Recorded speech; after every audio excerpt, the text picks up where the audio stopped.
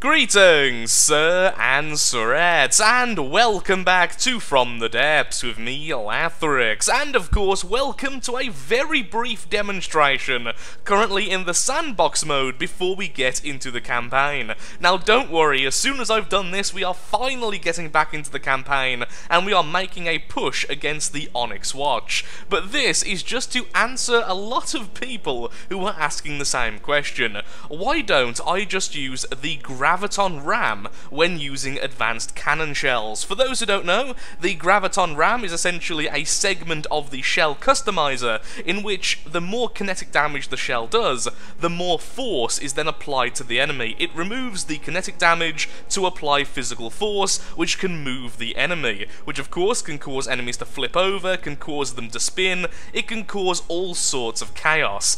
And the reason why I don't use it is because right now it's ridiculously powerful to such an extent it basically breaks the game. So here we are with my Abaddon versus the Abaddon test subject, which has an additional AI segment on the bottom rather than the top. And here we are, testing out the Graviton Ram. And there goes the Abaddon. As you can see, it's a little bit ridiculous. And bear in mind, this is the Abaddon. It has a lot of heavy armor. It's a very, very heavy vehicle. So that is why I don't currently use the Graviton Ram. Certainly an interesting thing to use, but it's just absolutely broken, even by my standards as someone who loves using missiles despite their inherent, rather powerful nature. I just can't bring myself to use Graviton Rams. It's absolutely ridiculous. Let's spawn in a Chaos very briefly. Let's allow it to shoot the missiles, then once the missiles are gone, we're going to fire at it. Most likely the first few shells are going to be deflected by the shields. But I just want to showcase how powerful the Ram is, even against a very heavy opponent such as the Chaos. And there goes the Chaos. Yep, there it goes, sliding away on its back a few thousand meters away at this point, after just a couple of hits. It's very cool, I'll definitely say that. It's certainly... Goodbye. It's certainly a very interesting shell type, but I just can't bring myself to use them. Even the smaller variants can actually be incredibly powerful.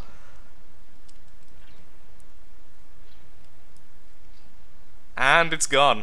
So with that, let's get back into the campaign, and let's see how far we can go into the Onyx Watch's territory, using a few of our new vehicles.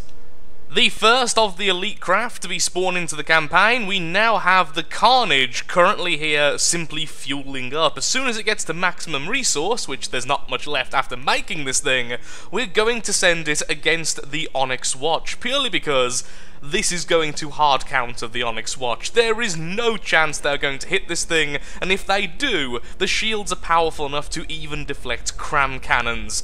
This may single-handedly defeat the Onyx Watch in a matter of hours, and I'm really hoping that's actually going to be the case. As much as I have adored this campaign, easily my favourite campaign of everything I've played so far in From the Depths, it's time to move on to a new one, and so the era of the elite craft is here. The melee vehicle is going to go down to help with the White Flyers. The cram cannon artillery tank will probably also be going towards the White Flyers, although it's going to have to be kept away from the melee vehicle, because otherwise it's going to hit it over and over again. So we are going to have two separate groups going south. We're going to have a couple of the Carnage jets go north together, and we're going to see if I can make them work well in a small squadron. If they can, then that's very bad news for the Onyx Watch. And there it goes, the Carnage is now airborne. So for the first time, our craft is actually going to be more expensive than the Onyx Watch we are fighting, which is going to be very, very weird. So although this is going to be a very powerful craft, its fire rate and overall firepower is quite low. All of its strength comes in the fact it's fairly quick, it has strong shields, and it is completely made out of layered heavy armor. it's going to be very hard to kill, essentially. It's just not going to do all that much damage.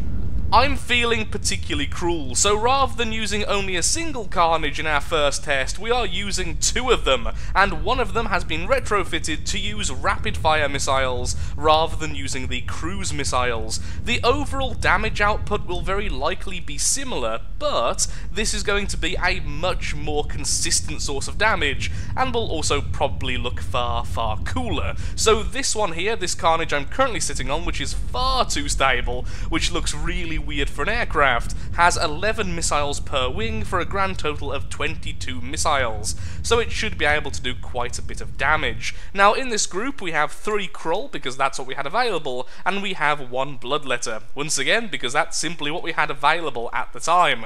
So a lot of long-range weaponry, a lot of missiles, it should be incredibly effective versus the Onyx Watch.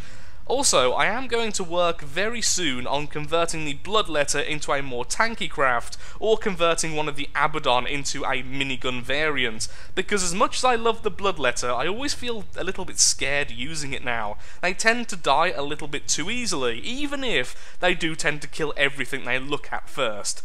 So, I'll be back in a second with our first battle. Well, this is definitely going to be a very interesting first battle for the Carnage. So, against us is the Rhino. Now, the Rhino is a 11,000 volume enemy, which is far bigger than the Chaos or the Beholder from the White Flyers, and this is because this is one of their resource zones. It turns out, in a previous episode, and I had to go back and look up the footage just to make sure this actually happened, I had accidentally grabbed the group from this tile and brought it down to attack us. What I thought had happened was just the Onyx Watch was sending out a second attack party straight after another one.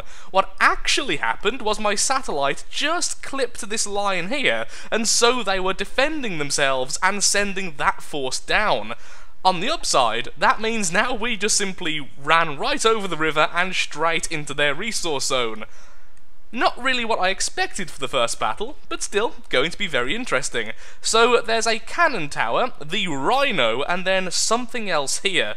There is also a different force, or at least I'm somewhat certain there is, as you can see here. Add this fleet to the list of fleets you're attacking. I feel like that would be really silly to do because I don't know how powerful the Rhino is, even if the Onyx Watch so far have been a rather disappointing faction to fight. They look awesome, they got awesome style, but they're definitely meant to be the second faction you fight. We kind of skipped them and went for the more difficult faction straight away. Even with that, I do want to fight this one-on-one just to see what it's like, so let's get into the battle and set up the AI, and we'll get straight into the fight footage. Okay, all of the AI has been set up, and look at this thing. This is the Rhino. This is the enemy little mini fortification vehicle thing, which is defending the resource zone, and isn't it awesome looking? So much armor, so many cannons, even some heavy armor. This is actually probably going to take quite a beating. The only thing I can think which is going to be quite a negative towards this tank, is that the advanced cannons, which are apparently shooting explosive rounds, and the top of the regular cannons are quite exposed, only a thin layer of metal, so if the missiles hit them, it's probably going to detonate. I also love how they've done this. This is all exhaust systems. It just looks really cool. It sort of looks like a microchip, to be honest, just really, really awesome. I do adore the Onyx Watch, at least in terms of style. And then we have the cannon towers, which are, yep, definitely a cannon tower. That's a cannon, it's attached to a tower. Nothing really much more to say. Also, there's this weird thing here. I don't really know what's going on there. I'm going to do my best to ignore it. Just make sure I'm not attached to a vehicle. Okay, there go the rapid-fire missile. Did you just kill yourself? There are the shots from the Bloodletter. How did you do that?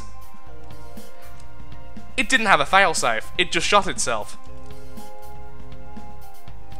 Are you kidding me? Well, who needs to fight the enemy when it shoots itself in the arse?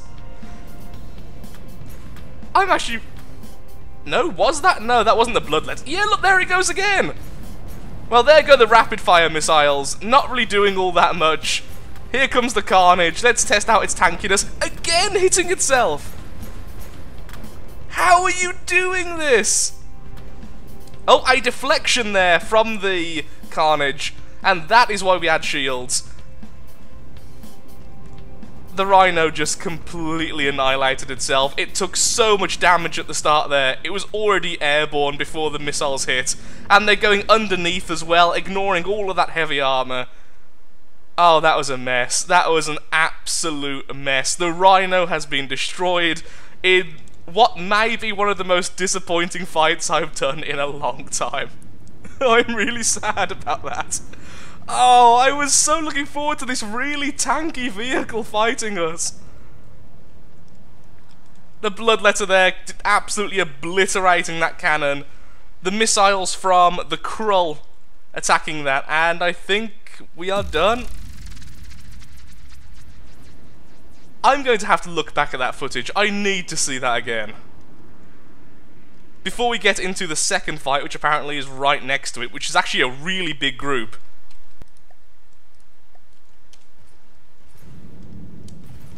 And there it is. Okay, so this is the Rhino, which has been spawned into the sandbox mode on my side, and I was just doing a little bit of testing to figure out exactly what just happened. So, all of these weapons do actually have failsafes, which I was very surprised by after looking back at the previous bit of footage, because at least 2 of the 4 explosions, which I said were definitely friendly fire, were friendly fire. One of them, though, I'm fairly certain was actually from the Bloodletter. Either way, though, I think this is just a classic case of From the Depths still being a game in development, which can sometimes cause problems. And what's happened is, when these barrels go through the blocks, like this one through here, this one through here, occasionally the failsafe doesn't detect the block the barrel is actually in. And because of this, it does, well, that. And this has happened now somewhat consistently. I keep on repairing it, it keeps on hurting itself. The one at the front, however, I believe that explosion happened because this barrel was destroyed. So then the weapon itself fired, and it fired really inaccurately and simply hit something nearby. But by doing this, because these are very, very explosive turrets near very, very explosive things, it pretty much blew out the entire inside of the tank. So a real shame there, an absolute shame, because just a look at this thing. It's absolutely terrifying.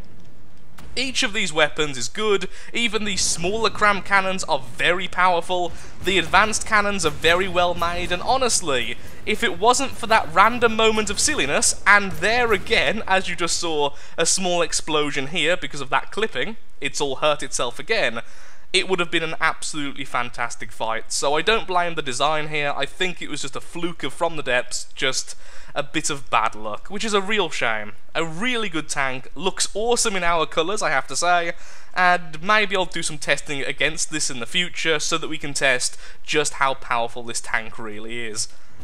I can't get over how disappointed I am right now. Well, back into the game, and let's have that huge fight I was just promising. And there, look at that, just eating away at its own armour.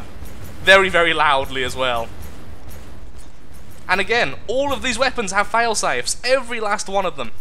After more testing, I think I can shed some more light on where some of the explosions came from. And don't worry, this will be the last time in sandbox mode now for the episode. But this cannon has now obliterated one of the front cannons. In fact, it caused a massive internal explosion. Not quite as big as the first one we saw in the clip actually in the campaign, but that would explain a lot of the problems. The side cannons are killing it. Okay, back to the campaign. Okay, then let's just get straight into this battle. There's a whole series of Onyx Watch vehicles. We have the Carnage on both sides, and of course I've spawned in first to make sure the land doesn't glitch out. That of course could have been part of the problem in the last fight, so let's make sure that doesn't happen again. Begin the battle. Everything should be in combat mode already this time. Fantastic! And let's get started. There's the swarm missiles coming. No, that's the cruise missiles coming from that Carnage, and there's the swarm missiles coming from that one. The swarm really seem to be quite ineffective.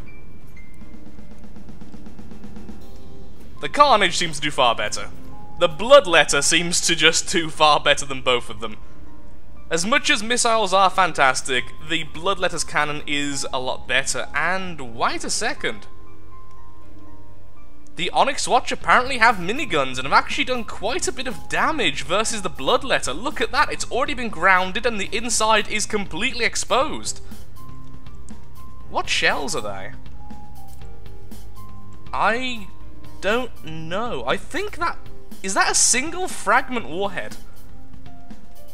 Let's have a look-see. Yeah, it's... Well, definitely frag warheads. I don't know how many. It looks like one. The Bloodletter shots have 3, just for reference, and of course are being shot far faster than that. Even so, though, the Bloodletter has been taken out. Both Carnage are just raining hell upon the enemy. Some of them are trying to focus on the Carnage, and that is massively causing them problems, since they're just never going to be able to hit them. Face the wrath of boring hard counter. And I do apologise to those who hate that, but right now we are finishing the campaign, and so we are bullying the enemy. Even if they did kill the Bloodletter. Okay, will this hit the Carnage? I'm actually hoping some of them will, although we have seen the shields be incredibly effective. It would be nice to have some more experiences of taking damage. I will be spawning in the Cram Cannon tank and the Melee tank very soon though, so don't worry, it won't just be missiles today. Although the new missile look is really awesome with the flare behind it, it looks really cool. And of course the new smoke effects. Yeah, I'm going to say the swarm missiles, although very cool, are not as effective as the cruise. Having one shot which does a lot of damage seems to be better than lots of little shots. As we can see there. Take that, easy faction!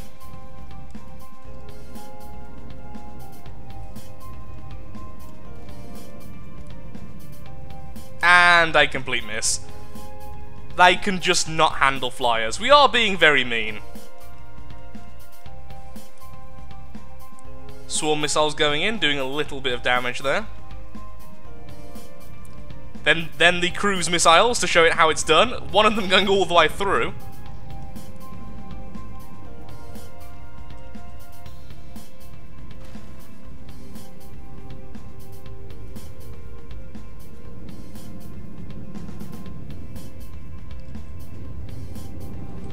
I think this Carnage is a little bit too low in the air. I may have already mentioned that earlier, but I really do think that is the case. It may end up getting hit just by being so close to the enemy.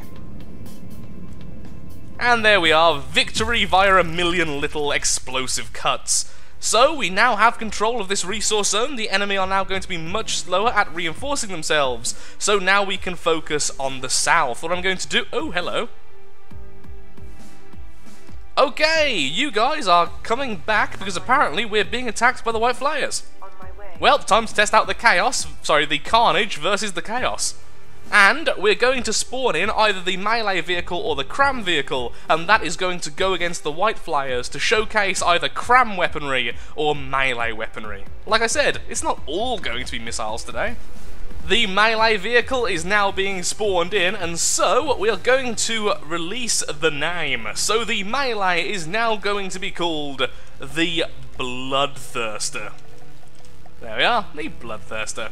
A pretty straightforward name and a very straightforward meaning. This is also one of the greater demons of Khorne, so I think it's very, very fitting. They're also... Hello, Bloodletter. They're also the Melee specialists of the Legion. Again, complete sense. Time to see if the Chaos, the Priest, and the Forsaken can deal with flyers at all. I really don't think they can, and that's why I'm not using the Carnage against the White Flyers usually. They simply have came up against our force. I'm not quite sure why they ignored the base, and they ignored the group with the Abaddon down south, but for some reason, they ignored everything and went all the way up to here, and then were going to turn around and start attacking us over here. Not quite sure why that happened, but apparently it did. Now before I start, I should just showcase something in the options, because people were asking me, how do I get the new particle effects for the missiles and the flares and make it all look really pretty, because sometimes it doesn't quite look like that. And it's not in campaign options, it's in gameplay and detail. There we are. It's simply the particle factor needs to be at maximum, and if you go into video you can put that on maximum as well, and then once again in here if you go to the missile trail length and put that to maximum, it makes the missiles look far better, at least in my opinion. So that's just that out of the way. Let's get into this fight and let's see how it goes. I feel like they'll probably kill the Krull since they have nothing else defending them. Oh, they do have missiles. We do have flares though. I forgot they had missiles. Maybe they'll do better than expected. Oh, the Carnage is absolutely brutalizing that Forsaken.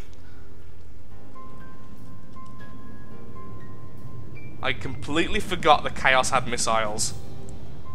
Missiles from the Krull hitting the back a little bit, hopefully slowing it down. These swarm missiles being released from the Carnage. Going for both of them, actually. There's also a very small chance that the Chaos will end up in the water. Like our Krull, for instance. Please go for that Krull. End up in the water, I beg of you. Missiles doing absolutely nothing versus the Chaos, as we've seen time and time again. The enemy priest is being defeated though. Ah, darn it, ignoring it. It is trying to fire its cannon, but I can't imagine that's going to hit. The enemy priest has finally been taken down by the two Carnage. Again, a lot of missiles hitting the back. The Chaos is such a work of art, it really is. It's so difficult to kill. When you compare this to the Onyx Watch, you can really tell that the Onyx Watch is balanced around being an early faction, not a late faction. Oh, just look at that for a second. For people who, like me, who love missiles, that is absolutely wonderful.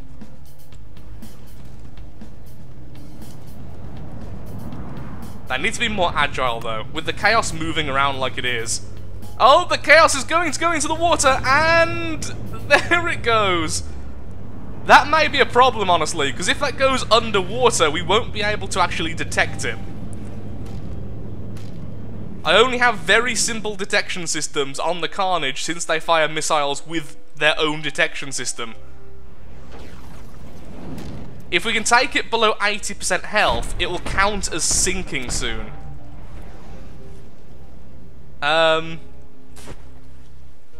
Well then, I guess I could try to turn the missiles into torpedoes.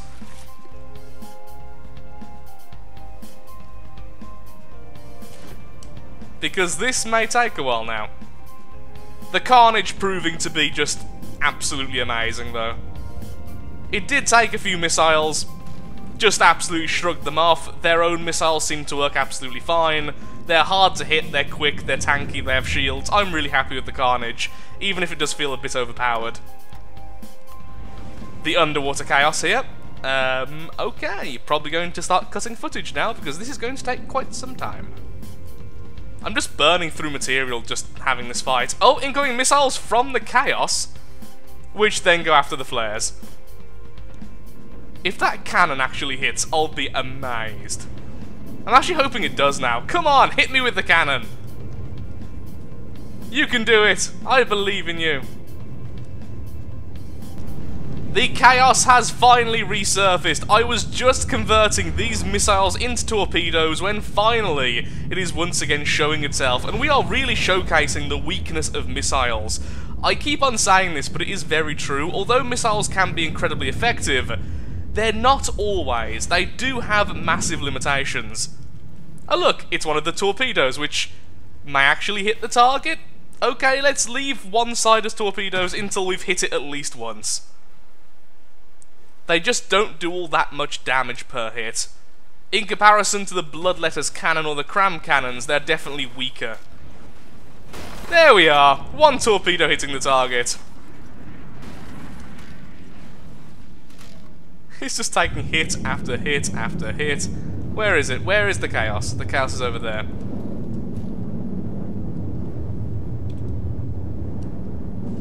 You can do it, Chaos. I believe in you. There we are. You've got out. You are victorious. As soon as I fly past, though, I think it isn't unfair to try and capture that vehicle right now. It's lost all of its weaponry. It's about to go underwater again. It's going to die eventually. We've won this fight. And now it's taking an absolute peppering of missile after missile after missile.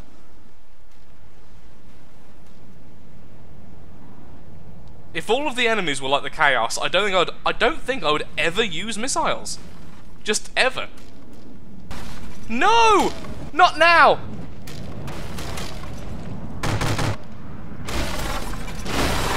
Oh, poop. Well, apparently it was damaged in enemy territory and that killed it.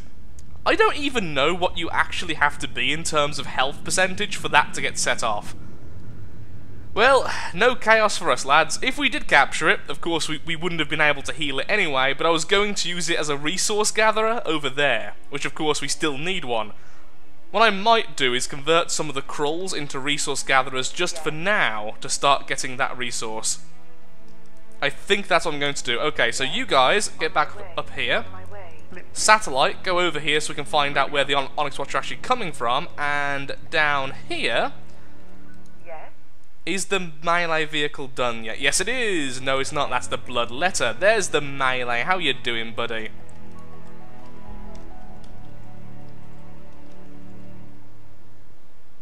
What on earth is that? Did I add a smoke dispenser?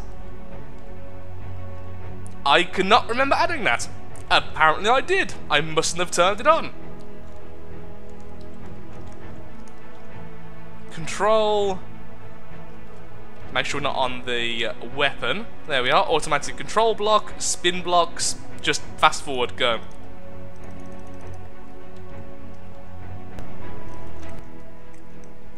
Look at that.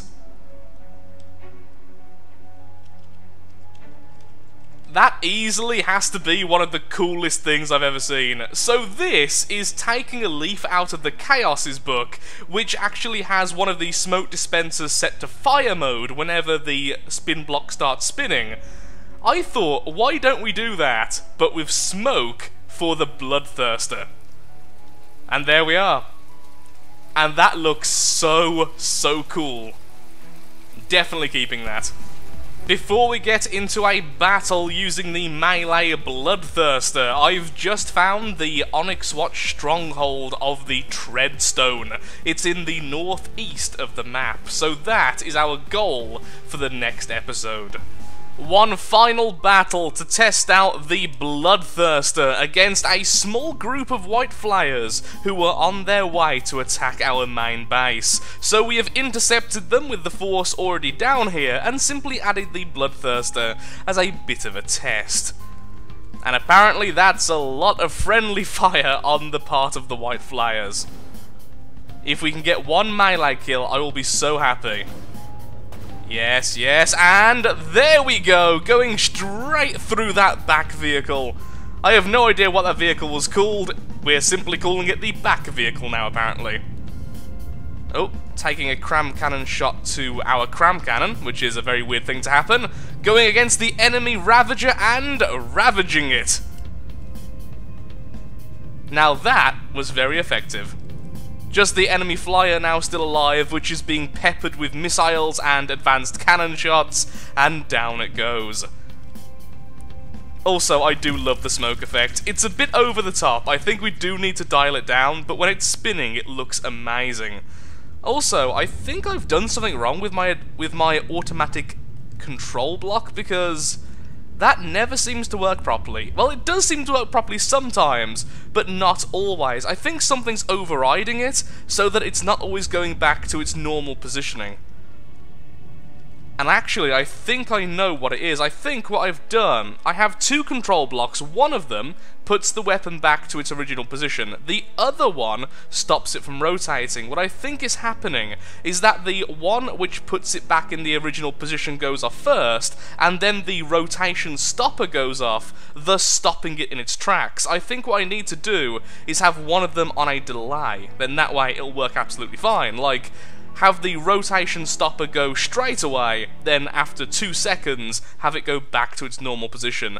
I'll have to do a little bit of testing about that. Either way though, I'm afraid I'm really out of time for today's episode, and if you have enjoyed, then of course, likes, favourites, shares, comments, all that good stuff helps out me, helps out the channel, and most importantly, shows that From the Depths is a series you wish to see continued in the future. In the next episode, we will be focusing on the Cram Cannon tank and the Bloodthirster above all else, and we will be focusing on taking out some of the Onyx Watch's land. If we can get closer to their main base, or perhaps even take it, then it's definitely a huge success. I may spawn in a Bloodthirster to go north and attack the Onyx Watch as well, because that will just be a lot of fun. So thank you again for watching, and goodbye. Whee!